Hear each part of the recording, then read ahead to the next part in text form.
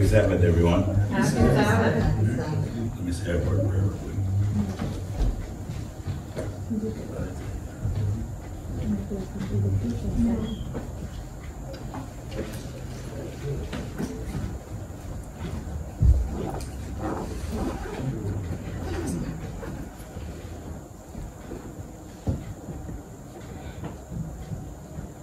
Heavenly Father, we come before you this morning, Lord, to bring honor and praise to you on this day. Lord, we just ask that you be with everyone here, send angels to push back the devil and his darkness, Lord. Help us to become up higher to you, Lord. Lord, be with my mouth. Don't let me speak anything that is in my heart, but only things that you have, Lord. Lord, we ask this in Jesus' name. Amen. Amen. All right, I know this is a little weird, but I'm going to ask my wife to come because she's a better reader and my eyes are not very good than I am. So is that okay with you guys? Yeah. All right, this is my wife, Sheldine, and she's going to be my reader for today. How's everyone doing today? Good.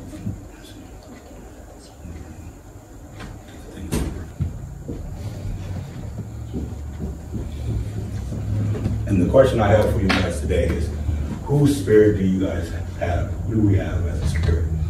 There are two powers in this world, and the question we have to ask ourselves, even myself, when I'm talking to people or when I'm around people, what spirit am I emanating?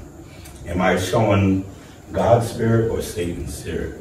And I'm going to show through this presentation, the two contrasts between the two spirits. All right?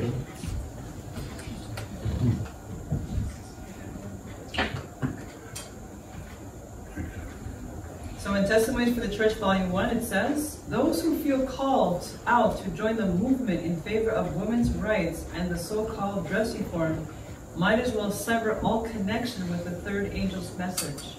The spirit which attends the one cannot be in harmony with the other. The scriptures are plain upon the relations and rights of men and women. Spiritualists have, to quite an extent, adopted this singular mode of dress. Seventh-day Adventists who believe in the restoration of the gifts are often branded as spiritualists. Let them adopt this costume and their influence is dead. The people would place them on a level with spiritualists and would refuse to listen to them. All right. How many of us as Adventists have gone out and tried to witness to people, and we always find they always try to treat us like we're in a cult. And they don't want to hear what we have to say, even though you show it straight from the Bible. We just heard earlier where a person was talking to someone, and they went straight to their pastor, and they didn't want to talk no more. I've had that experience myself. But the spirit of prophecy says, there's something that we're doing that keep people from listening to us. And a lot of people ask me, is this a salvational issue? Should we really be talking about this? Well, how about this right here? Look what she says right here. The spirit which attends the one cannot be in harmony with the other. There is a spirit behind this movement. There's either you're pushing God's spirit or you're pushing Satan's spirit. And this is what we want to bring out. Throughout this whole series, this quote is the one I'm hanging everything on. Because look what it says. You might as well sever all connection with the third angel's message. As Adventists, we know we have a message, the three angels' message. But notice she didn't say three angels. She said third angel's message. The third angel's message is the message that has the sealing, God's seal in it. It is the loud cry. So she's saying that if you join with this spirit, you will not receive the sealing. Did you catch that there? If you join with this, you might as well sever it because you cannot. There's two different spirits. The third angel is only going to fall upon those who have the what? The spirit of the living God. So she's saying with this, there's a spirit that goes along with it. And because we have done this, people refuse to listen to us. So we want to address that. We want to listen here. So in Life Sketches 408.3 it reads, then I further dwelt upon the supreme rulership of God above all the earthly rulers. His law is to be the standard of action. Men are forbidden to pervert their senses by intemperance or by yielding their minds to satanic influences. For this makes impossible the keeping of God's law. While the divine ruler bears long with perversity, he is not deceived, and will not always keep silence. His supremacy, his authority as ruler of the universe, must finally be acknowledged and the just claims of his law vindicated. All right, so look what it says right here. We are not to what? Yield our minds to satanic influences. What? For this makes it impossible for the keeping of God's law. She doesn't say might be, she says impossible. Whenever we yield to any type of satanic influences, we will not be able to keep God's law. How many of us want to keep God's law? All of us, right? The other thing is what she said, our what? Diet, intemperance, our diet. But not just intemperance doesn't just represent the diet, it's primarily. But remember, Paul says we must be temperate in what? Those who are striving for the mastery must be tempted in what? All things. So she's telling us here that we have to be temperate, but we cannot what? Satanic influence. And this is where we fail a lot of times. We might get a little bit on temperance, but we forget, and we have satanic influences around us. And it will keep us. And people say, oh, man, why am I keep falling into the same trap? You have to check to see what satanic influences are around you that are keeping you from keeping God's law. All right? Okay. All right. It reads, the law of love being the foundation of the government of God, the happiness of all intelligent beings depends upon their perfect accord with its great principles of righteousness. God desires from all his creatures the service of love, service that springs from an appreciation of his character. He takes no pleasure in a forced obedience, and to all he grants freedom of will that they may render him voluntarily service. All right, we talked about two spirits, right? Two spirits. This is God's spirit, right? He grants us free will. If God wanted to be a tyrant, would he give you free will? No. No. And then he says right here that he's not going to force you. He wants you to obey him through what? For appreciation of his character. What you can render him what? Voluntary service. God is going to show you through his character why you should serve him, why you should love him. Remember what it says? We sing that song already? Because he first loved us. So let's see, as we go through this series, we want to identify this is one spirit. One that allows freedom and allows you to come voluntarily. But there's going to be another spirit that doesn't do that. Let's go to the next one. There.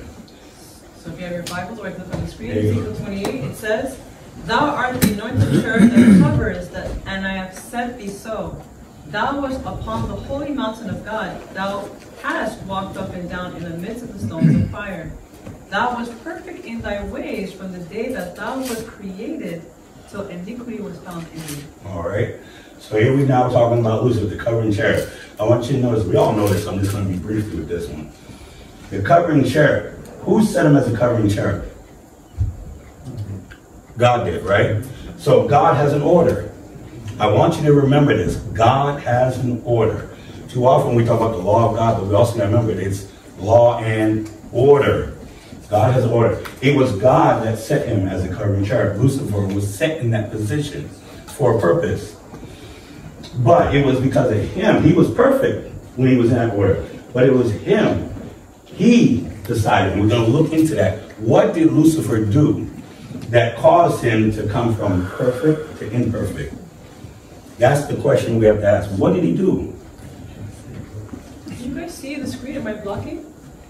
Okay, I'm going to make sure I was done. All right, so here we go. So it says here, and there was war in heaven. Michael and his angels fought against the dragon, and the dragon fought and his angels, and prevailed not, neither was their place found any more in heaven.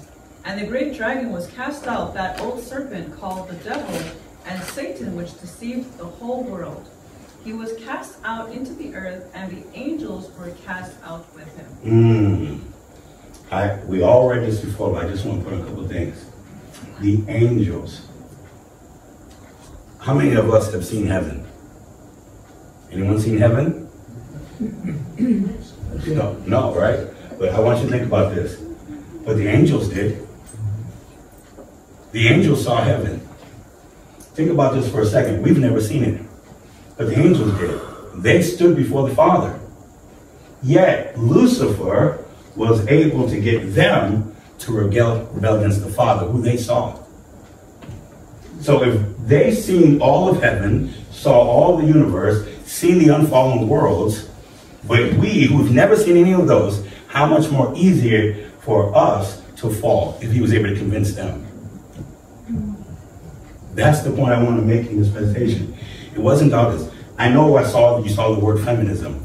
Feminism is what we call it, but that's not the spirit was in heaven.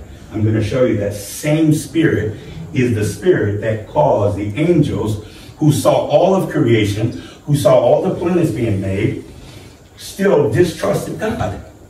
And they stood in the presence of God, and they distrusted him. We've never seen that. Never have we seen it. So if he was able to get angels to distrust God, what about us? Do you understand? This is what's important about this. There was a war in heaven, and this war started over. I don't want to get ahead of myself. So Preachers and Prophet, it reads, 42.1, God could employ only such means as were consistent with truth and righteousness. Satan could use what God could not, flattery and deceit. He had sought to falsify the word of God and had misrepresented his plan of government, claiming that God was not just in imposing laws upon the angels, that in requiring submission and obedience from his creatures, he was seeking merely the exaltation of himself. It was therefore necessary to demonstrate before the inhabitants of heaven and of all the worlds that God's government is just. His law perfect.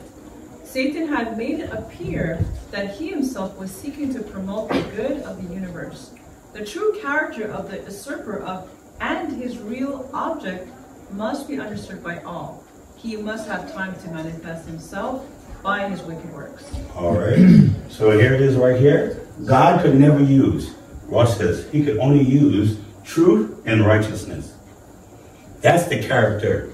That's the character of God. Love, truth, and righteousness. But Satan could what? Falsify. He could deceive. He can make you feel good to get you to do stuff that you don't want to do.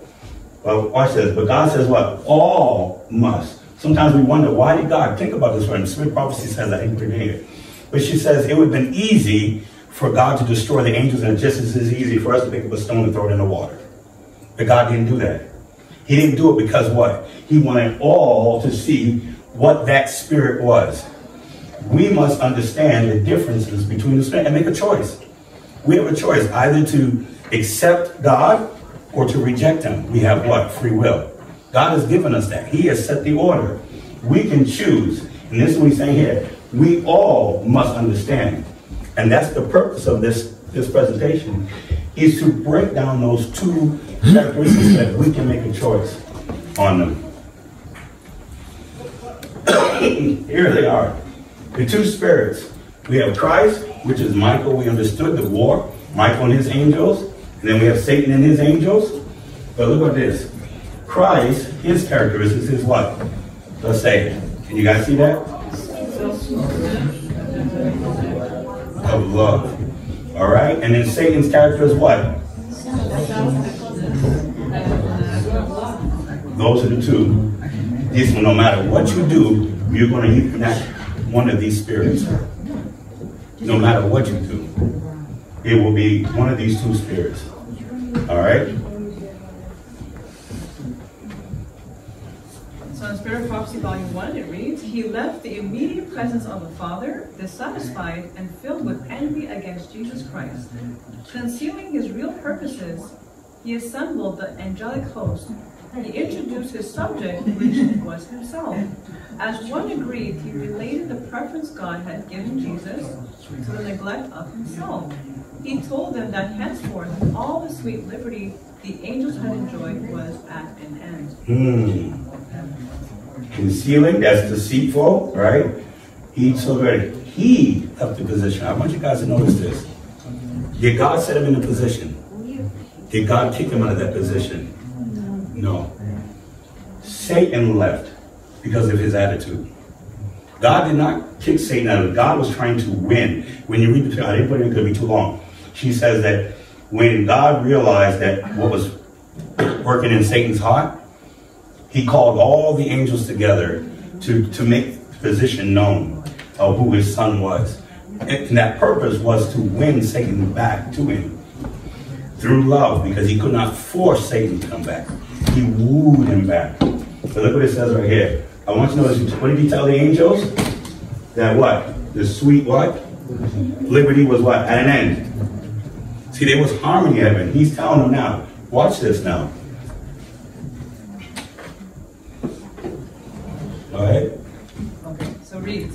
For had not a ruler been appointed over them, to whom they from henceforth must yield servile honor? He stated to them that he had called them together to assure them that he no longer would submit to this invasion of his rights and theirs, that never would he again bow down to Christ, that he would take the honor upon himself, which should have been conferred upon him, and would be the commander of all who would submit to follow him and obey his voice. And obey his voice. Look at it right here. All right. Servile honor. Keep that phrase. We also would deal with what? The invasion of their what? His rights and whose? The angels' rights. I want you to keep that in mind as we go through this series. And take honor upon himself. Self-exaltation, right? Then he goes on, get them to what? Obey his voice. Whose voice are you obeying? His or God's? Look at the next one. It says. And here it says, there was contention among the angels. Satan and his sympathizers were striving to reform the government of God. They were discontented and unhappy, because they could not look into his unsearchable wisdom and ascertain his purposes in exalting his son Jesus and endowing him with such unlimited power and command. They rebelled against the authority of the Son. All right. Remember, Satan was the one that was jealous of Jesus. But look what he was trying to do. Reform the government of God. And why? Because they couldn't look into the what? Unsearchable wisdom. A lot of times God tells us to do stuff, and because we can't look into the unsearchable, we disobey. You have to be careful about it. Just because you don't know, it's like a child, right? I tell my child, stop. I may not explain why I stop, but he should automatically listen to me because he's my child. And I have his best interest. Does God have our best interest at heart? Yes. And sometimes we don't know what God's plans are. We don't know them. But Satan tries to get us to think about it. Well, reason it out. Try to figure it out before you do it. And guess what? It leads to what? Falling. We separate ourselves by not listening. And this is what he did to the angels. So it says here, Satan refused to listen, and then he turned from the loyal and true angels, denouncing them as slaves. These angels, true to God, stood in amazement as they saw that Satan was successful in his effort to excite rebellion. He promised them a new and better government than they then had, in which all would be freedom. Great numbers signified their purpose to accept Satan as their leader and chief commander. As he saw his advances were met with success, he flattered himself that he should yet have all the angels on his side, and that he would be equal with God himself, and his voice of authority would be heard in commanding the entire host of heaven. All right, buzzwords here. We should get already on. See right here, denouncing them as slaves. Remember that as a buzzword. All right, look over here. New and better government. That he could do better than what God could do. That was his purpose here. And then he also offered them all what? Buzzword. Freedom. These are buzzwords that we need to remember. Were they already? God has already given you what? Free will. So they were already free. Think about this second. They were already free. God didn't force anyone. He gave them a position. This is your job. This is your job. This is your job. I'm not going to make you do it. You do it because of what? Out of appreciation of his character. But Satan miscommunicated and said that God was doing it as what? He was exalting himself. He wasn't exalting himself. He was already exalted. He's God. He created all of them. But look how Satan did it. And then he was what? He was flattered himself that he should what? Gain all angels. That's lifting himself up. We talked about that. Self-exaltation. Satan tried to rise to the position of God. God had put him in a position, and then he had tried to rise above it. That's one of the characteristics of this spirit. Next one. And this is what the war in heaven was about. We always said it was a war in heaven. But what was it about? What was the actual reason there was a war in heaven other than Satan? Because we understand that Satan tried to rise above. But how did he get the other angels to go along with him? And those angels that decided not to go, he denounced them as slaves. That's a buzzword. We want to remember that. All right, let's listen to it. Again, the loyal angels warned Satan and assured him what must be the consequence if he persisted. That he who could create the angels could by his power overturn all their authority and in some signal manner punish their audacity and terrible rebellion. To think that an angel should resist the law of God, which was as sacred as himself. They warned the rebellious to close their ears to Satan's deceptive reasonings and advised Satan and all who had been affected by him to go to God and confess their wrong for even admitting a thought of questioning his authority. Watch this right here. How many of us actually go out and try to speak to people, and what do? They want us what? We try to get them to do it, and they have that same spirit.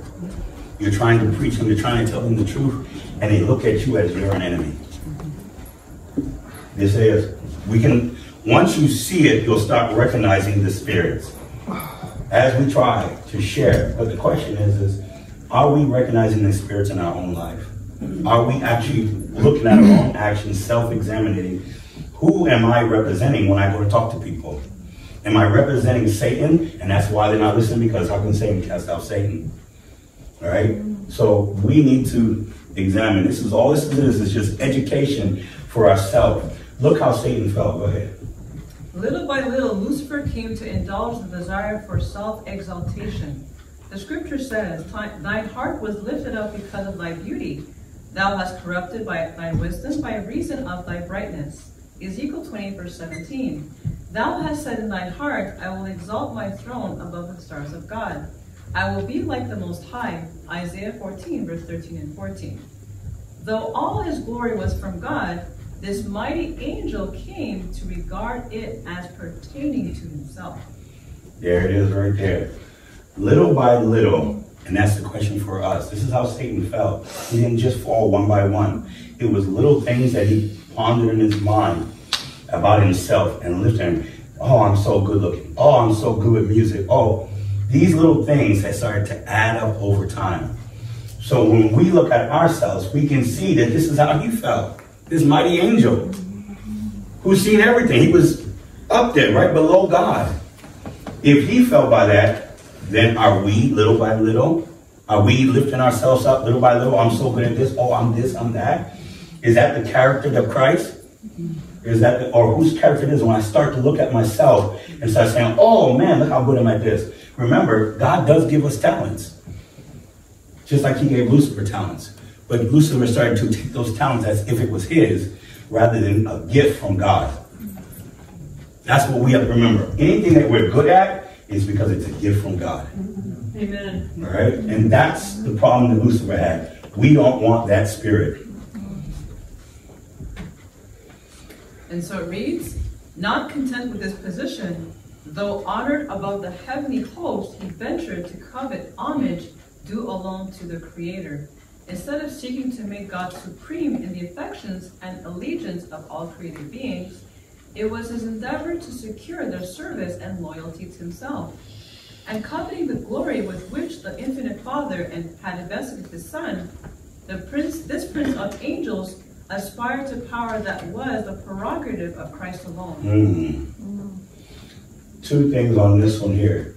Covetousness. Thou shalt not covet. We also do this. This is how Satan gets us with this one. We see somebody with a talent, and we awe at that talent. Oh, I wish I could sing like so-and-so.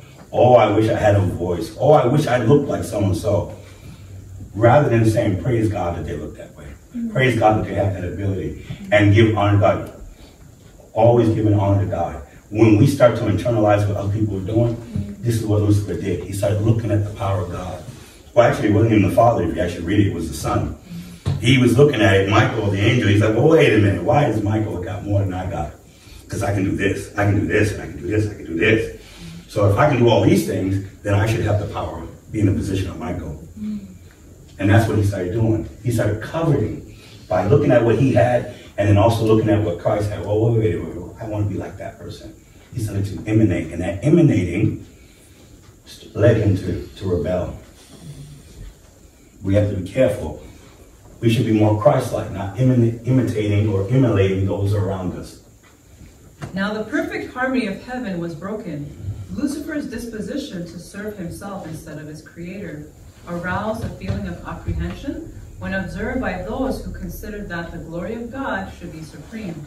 In heavenly council, the angels pleaded with Lucifer, the Son of God, presenting before him the greatness, the goodness, and the justice of the Creator, and the sacred, unchanging nature of his law.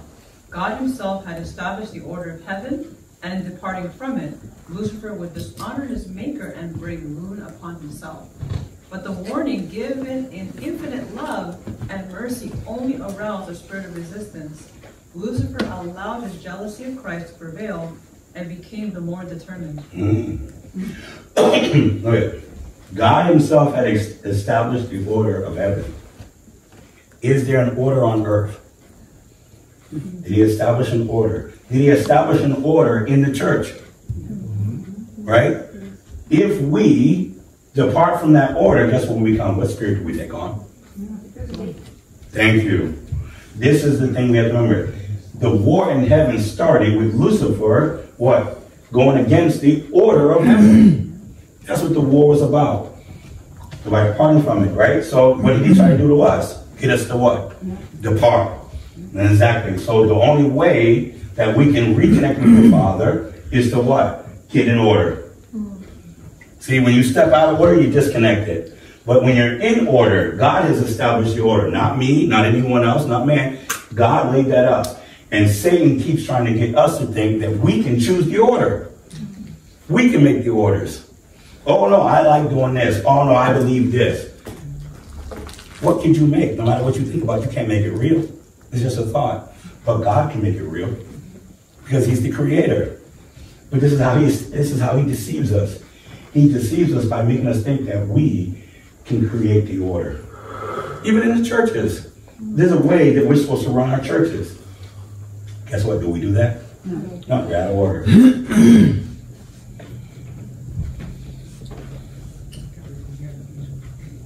It was the highest sin to rebel against the order and will of God.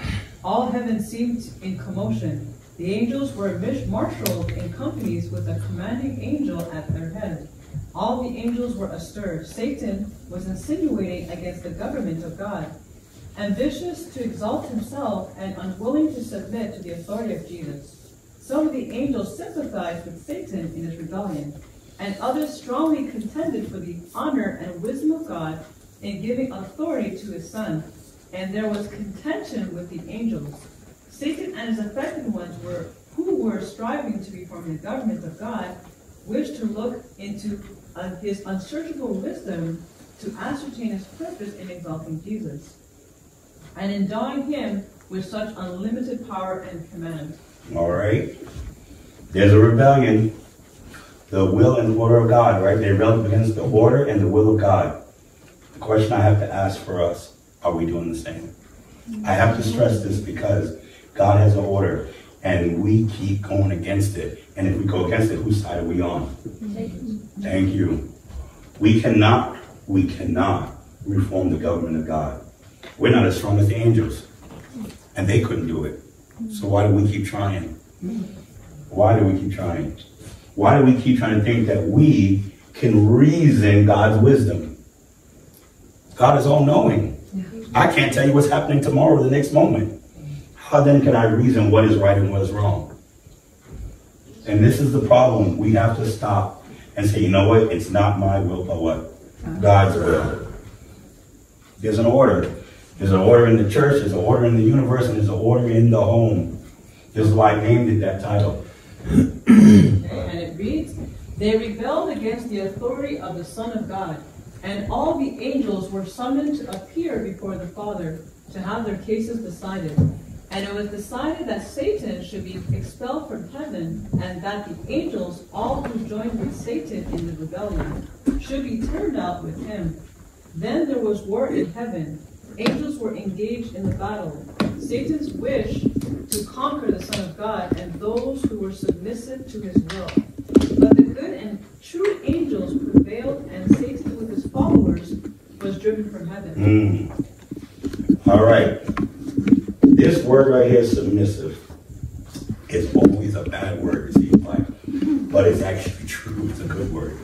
It's just a determinant of who are you submitting to? That's the question. Who are you submitting to? Are you submitting to Satan's will, whether it be well-known and unknown? Because remember, you can just submit to Satan whether you know it or not. But you cannot submit to God without knowing. It's a voluntary thing. It's a conscious decision because God does not use deceit. So in order to submit to God, you have to know. But guess what? You can be on Satan's side and not even know it. Because he can use deception. God cannot. And that's something to remind when you're thinking about something. Is this a deception? And the only way to determine whether something is a deception is through what? The law of God and the testimonies. If they don't do according to this, there's what? No light in it. That's the only way. But Satan is constantly trying to draw us away from that so that we would then end up turning around and submitting to him without even knowing it. Don't even know you're on his side when you are.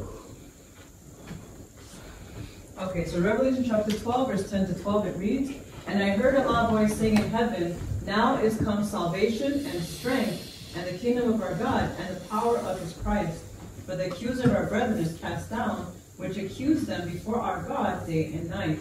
And they overcame him by the blood of the Lamb, and by the word of their testimony, and they loved not their lives unto the death. Therefore rejoice, ye heavens, and ye that dwell in them.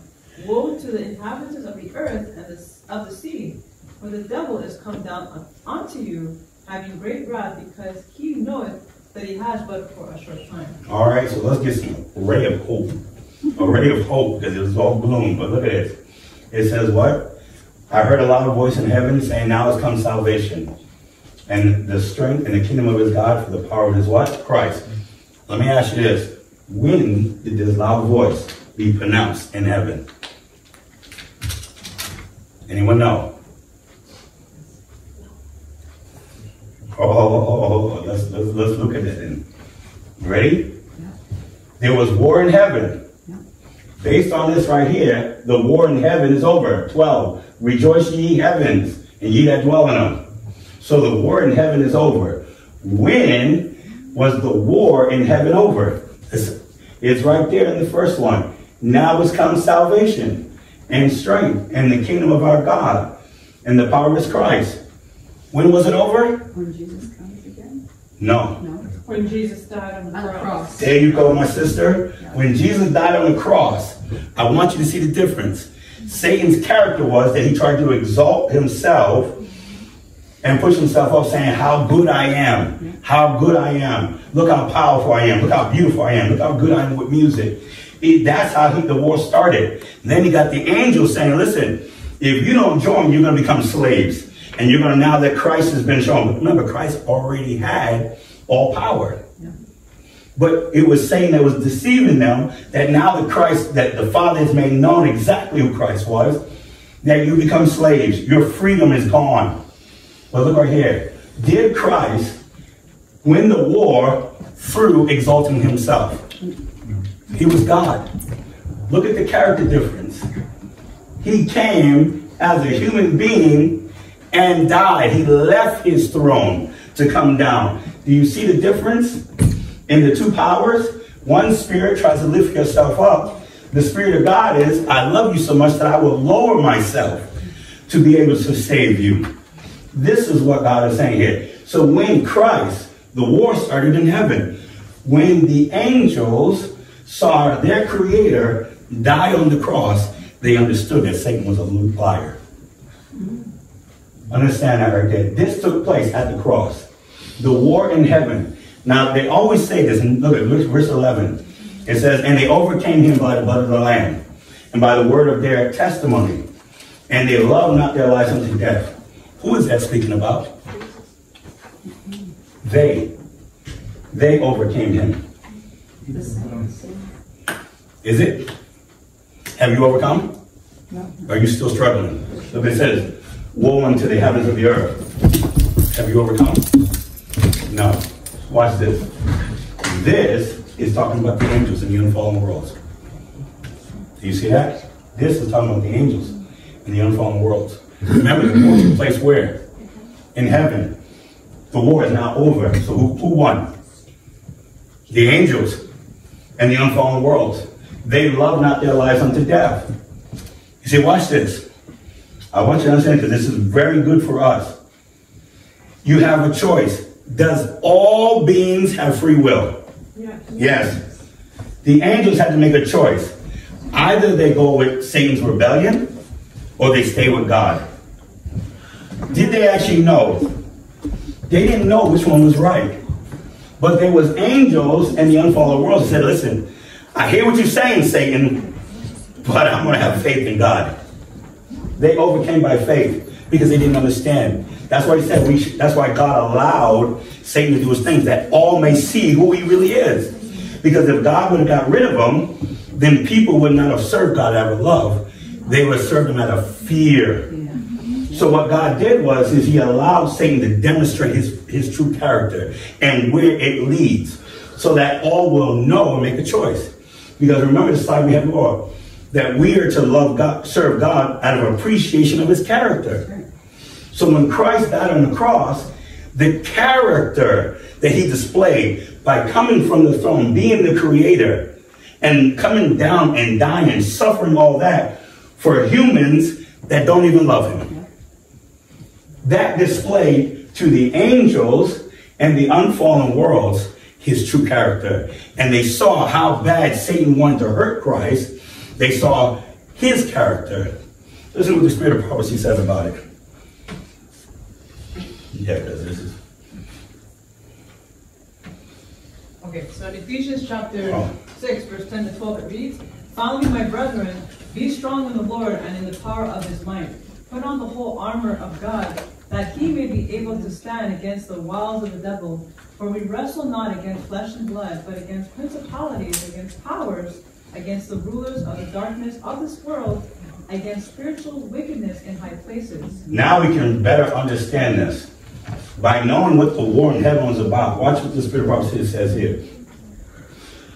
That we what? We put on the whole armor of God, that we may what? Able to stand against the wiles of Satan. By understanding what the war in heaven is about, by understanding the differences between the two characters, we can better understand which side we want to be on.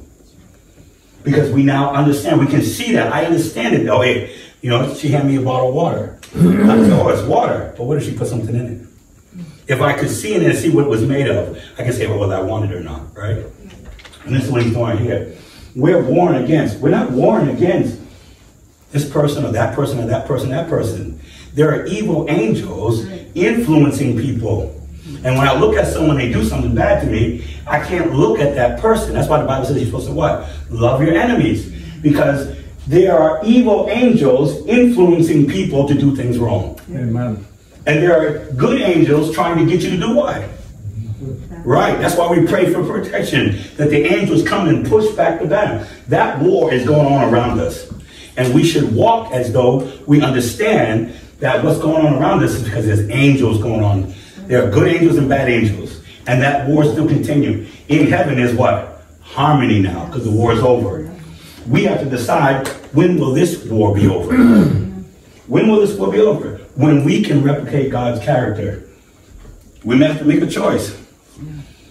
Okay, and so it reads, Yeah, go ahead. it reads, hereafter I will, sorry, do you see a picture? Okay. Hereafter I will not talk much with you, for the prince of this world cometh, and has nothing in me, but that the world may know that I love the Father, and as the Father gave me commandment, even so I do. Arise, let us go hence. Okay, this is Jesus now. Jesus came, he came to fight the war. But look what he said. For the prince of this world cometh, and what have what? Nothing. Nothing in me. There was nothing in character's Christ that Satan could use against him. Oh, you want victory? That's it right there. Nothing in me. Go to God and get cleansed. Amen. See, when I come to God, don't let Satan deceive you. You can go to God because he will cleanse you from what? All unrighteousness. So that when Satan comes to you, he has nothing in you that he can use against you. Amen. Right? That's the victory right there. Christ has already showed us how to do it. But why did he do it? But the what? Let's read this together, 31. Can you guys see that? Yep. Let's read it together. What does it say? But that the world may know that I love the Father, and as the Father gave me commandments, even so I do. Arise, let us go hence. That's our battle cry. Amen. That's our battle cry. Why? The Father, God so loved the world that he gave his what? Son. So arise and go henceforth. Don't play with the devil anymore. That's what he's saying here. This is what Christ is saying. You can be cleansed from all unrighteousness, that the sins that you had were no longer. God says he separates them from what? East from west. They never come together. But guess what? God will never bring them back together, but you can bring them back. Yeah, you See, you go and ask God for forgiveness, and now God forgives you, and he cleanses you, and then the devil comes back into you and says, guess what? You know you want that. And he doesn't say it, you know you want it. He says in your ear, I want that. And what does he do by doing that? He gets you to question whether God has already given you the victory. See, God is not a man that he should what? Lie. So when God says he cleanses you, if you come and ask for you repent, I will cleanse you. Matter of fact, in Ezekiel 33, it tells you that he will what? Never bring your sins. No more. He will not remember your sins. So if you're remembering your sins, who's it coming from? Matter of fact, let's go there real quick. Ezekiel 33. You got your Bibles? Ezekiel 33. I just want you to see that. Ezekiel 33. And look at verse 15. So let's go there real quick. I'm going to try to make this quick. I'm sorry, guys, but you got to see it. Ezekiel what? Ezekiel 33, and let's look at verse 15. 15. Yep.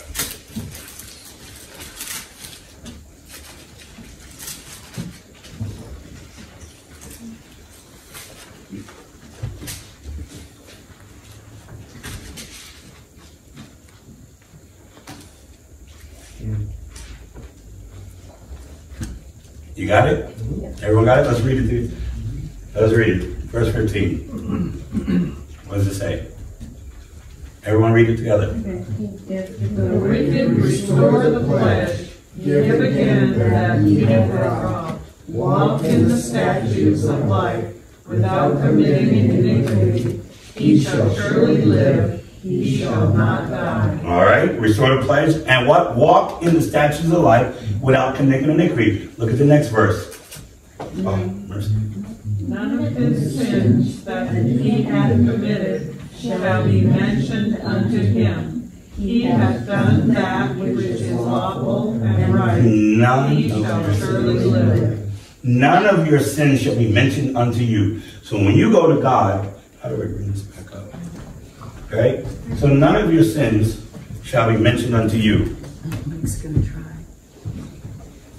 So when you're sitting here and Satan using those thoughts, reminding you of the sins that you've already confessed, who do you think is doing that? Who is it that's doing that? That's Satan. Satan is trying to get you to go back to what you were before after God has already cleansed you. That's what he's trying to do. He's trying to deceive you that God is not a God of his word. Because God said none of your sins will be mentioned unto you. So how many times you sit and say, oh, Lord, I'm so bad, look what I've done. How many times you've had that thought? Many times, right? Now we know where it comes from. See, God does not remind you of the things that you've done. He only reminds you if you haven't gotten what? Cleansed. Because he's trying to draw you back to himself. And that's what he's trying to do. So he reminds you that, hey, this sin is on your book. Right? He tries to remind you that these sins are on your book. So that you may what? Return to him. He's trying to woo you back so that you can be saved, because he wants to what? Save us. He loves us. He wants us to bring us out of darkness into righteousness. That's what he wants to do. So that Ezekiel 33 is letting you know that when you are thinking about old sin or something you've done that you haven't confessed, it's Satan trying to get you to go back, making you feel like, oh, you can never reach. What is our goal? Our goal is to get to heaven. Amen. Right? Jacob's ladder. Watch this. Oh, this is great. Jacob's ladder. If you stand at the bottom and look up, you say, well, oh, wow, that's too far to go. I will never make it. That's what Satan wants you to do. Satan wants you to do what? Stand at the bottom and look up. Oh, Lord, I can't make that. That's too far. Yeah. God never said that. God doesn't give you more than you can handle. What he wants you to do is look where you're at. Work on one at a time. Don't worry about that. Have faith that he'll keep you from what? Falling.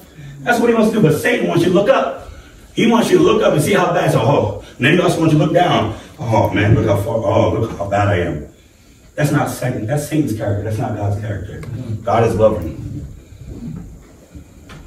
And in Galatians 2, verse 20, it says, let's read together, I am crucified with Christ. Nevertheless I live, yet not I, but Christ liveth in me. And the life which I now live in the flesh, I live by the faith of the Son of God, who loved me and gave himself for me. Do you see that character?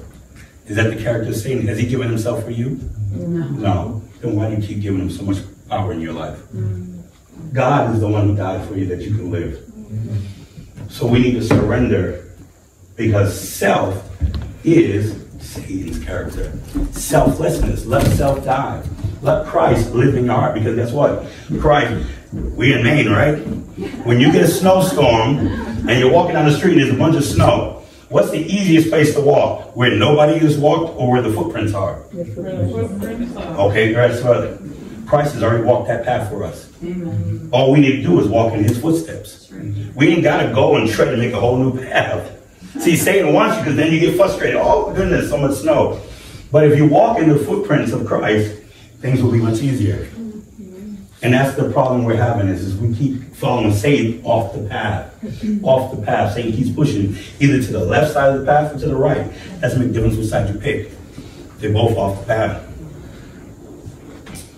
So it reads, whosoever abideth in him sinneth not. Whosoever sinneth has not seen him, neither known him. Little children, let no man deceive you. He that doeth righteousness is righteous, even as he is righteous. Oh, what? Wait, look at this right here. Let no man deceive you. Notice that right there? Yeah. He that doeth righteous is what? Righteous. Was we born righteous? No. But no matter how much righteous I do, guess what? When I'm born again, am I born again righteous? Amen. Yes. So how do I stay righteous? Look right here. Verse 6. That's how I do it. See, I wasn't righteous. I'm a sinner, born in iniquity. But guess what? When I go into baptism, the Romans chapter 6 tells me that the old man of sin is what? Crucified with Christ. So I'm born again as a what? Righteous, new, righteous. So what should my deeds be? Righteous. The best way I try to explain this to people is this. There are two types of schools. One where you have to work for the A. But there's another school that says, listen, I'm going to give you the A, you just need to keep it. That's the school of Christ. Christ gave us the A. He's already died and did it. He says, now I'm going to give you my righteousness. How do you keep that righteousness? By doing right things. That's how easy it is. See, I don't have to work for my salvation. Christ has already given it to me. All I have to do is keep it. Resisting the devil. Oh, Christ, hold on now. I know you want me to eat that. I know you want me to do that. But my Lord has already given me victory over that. That's it right there. Two spirits. Two spirits. One that lifts self up. One that tells you, put self down. Humble yourself. Those are the two spirits. No matter what you do, you're gonna exercise anything you do in those two spirits. It's just what it is. It reads, he that committeth sin is of the devil, for the devil sinneth from the beginning. For this purpose the Son of God was manifested, that he might destroy the works of the devil. Whosoever is born of God does not commit sin, for his seed remaineth in him, and he cannot sin, He cannot sin because he is born of God. Uh-oh. The only way you sin is by yielding yourself to the devil. So long as you yield yourself to Christ, you will what? Not sin. What Christ says, I will keep you from. He can present you before the Father and keep you from falling. Do you believe that? Yes. Then why would we keep falling? See? That's unbelief. Look right here. He that committeth sin is of what? Of the devil. Wait a minute. If you're committing sin, do you still have your A? Nope. See, the moment you commit sin is the moment you separate yourself from God.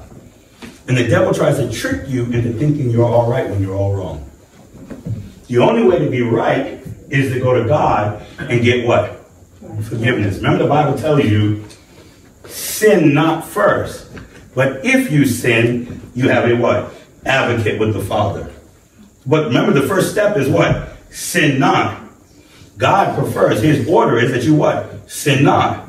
But he also doesn't want you to get discouraged if you sin. So he says, if you sin, come back to me, I'll make it right. Then what the devil tries to get you to do is forget the sin not and says, guess what? I can just keep asking for forgiveness.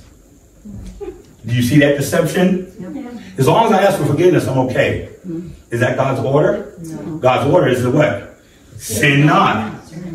You see how easy he twitches it? And so people say, oh, well, just, so many people say, all I got to do is pray about it, I'm good. Does the Bible say all you got to do is pray? No. What's the order to get forgiveness? But if you sin, what's the order to get forgiveness? To forgive you. Yes, but look what it says. That's not just ask for forgiveness. You have to what? Confess it. Then you ask for forgiveness. And guess what? We just read Ezekiel 33. Without committing iniquity, you must turn from it. Those are the things. It's not just simply asking for forgiveness. God forgives you when you confess it. Lord, I am wrong. I've committed sin. Then you ask, Lord, forgive me for that act. And as to show you sincereness, you what? Stop doing it.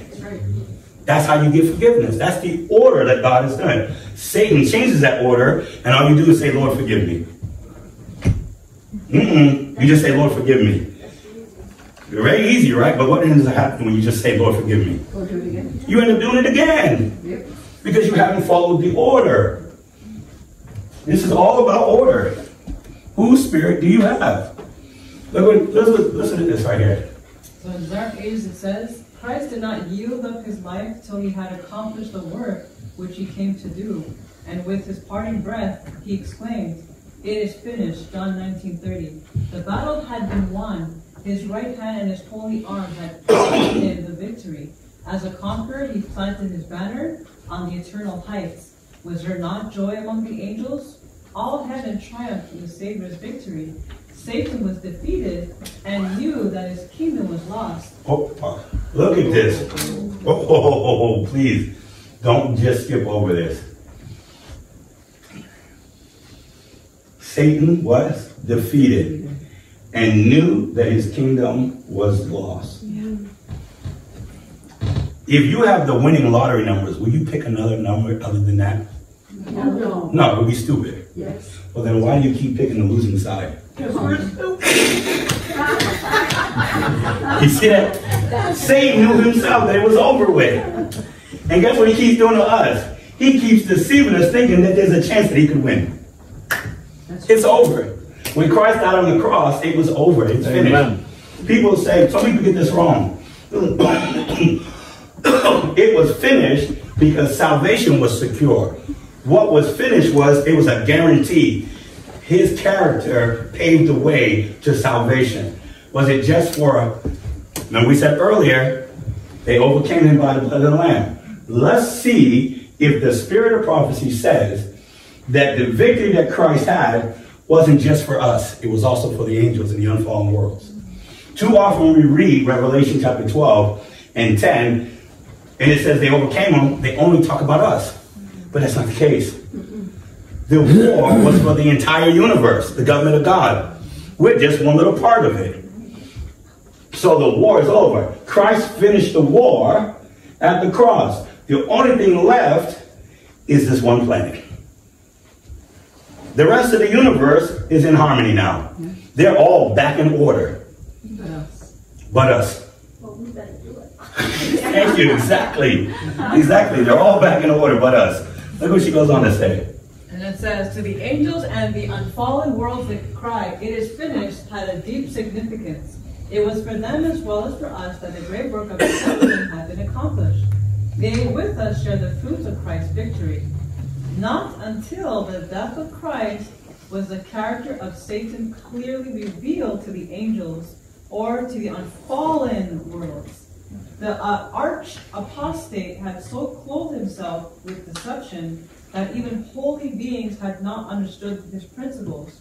They had not clearly seen the nature of his rebellion. Wow. I didn't highlight anything in this because the entire statement is something that we need to remember. If the angels could not understand and save themselves, thinking that they were deceived, how much more will we be deceived? Oh, please get that. He keeps deceiving them. He closed it. My watch is right here. Was the redemption just for us? The great work of redemption, was it just for us? No. It was for all. All intelligent beings, whether they be angels or beings on the other worlds, had to make a decision. Matter of fact, in early writings, when Ellen White has a vision, she goes and sees Enoch. And Enoch's on another world, sitting there reading a book. And she's talking with him. And then he starts explaining that on that world, they had a tree too, that they never touched. Amen. That's what she said. Go read early writings, look up the vision with Enoch. Just type in Enoch, read early writings, and you can read the vision. Every world had to decide whether they were going to join Satan or stick with God. Wow. So when the Bible says the accusing of the brethren, he wasn't just talking about us. Because Satan was constantly going to heaven accusing the other worlds that they were fools for sticking with God. That's what he was doing. That's why it says, woe unto the heavens of the earth. Because up until Christ died on the cross, Satan was able to go to all the other worlds and try to get them to eat from the tree. He was also going to go to the angels and say, you're an idiot, you're foolish, you're dumb, you're a slave for sticking with God. They did not understand his character until Christ died on the cross. That's why they were redeemed.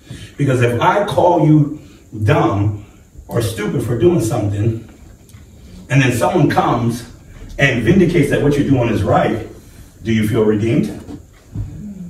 Because now you're proving that what you chose was right. By Christ dying on the cross, it showed the angels in the unfallen worlds that they had chosen the right side.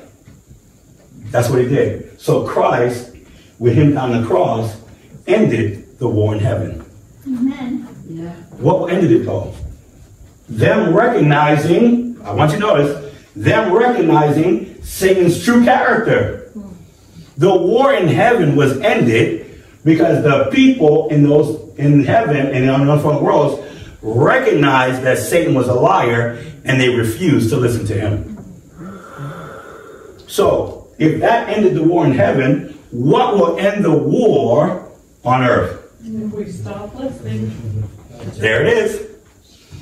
See, we will vindicate God's character when we be obedient. Yeah. See, when we stop listening to the devil and his angels, then we will replicate God's character in us. And the war will end on earth.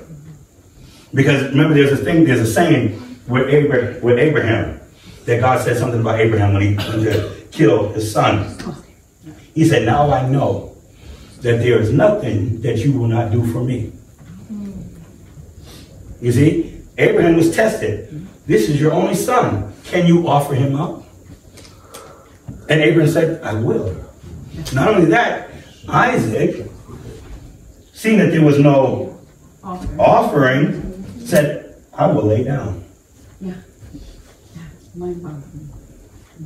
They got the victory. Yeah. They chose, rather than lifting self, to go and do what Christ did, self-sacrifice.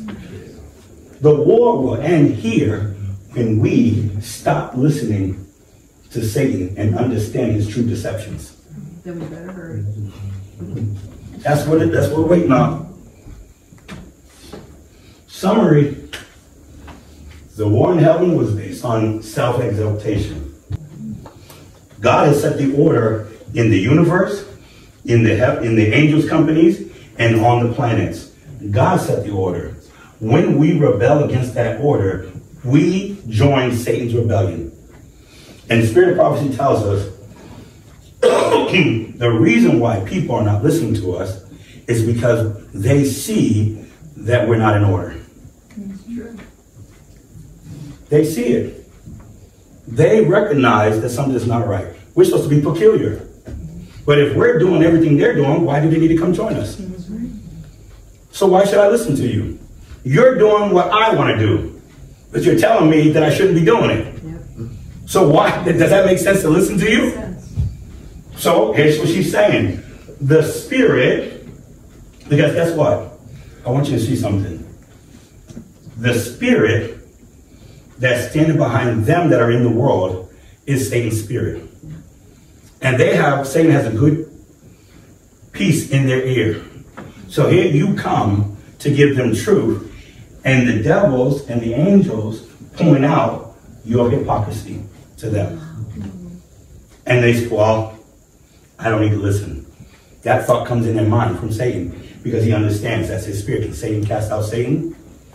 No. So whose spirit do you need to have? God's. Here it is right here. Satan used the arguments of rights to deceive the angels. The reason why I use the word feminism. Is feminism about rights, equal rights? Who set the order? God did. The same arguments that Satan used to deceive the angelic host who saw all of heaven is the same arguments he's using to deceive us. There is nothing new under the sun. Absolutely nothing.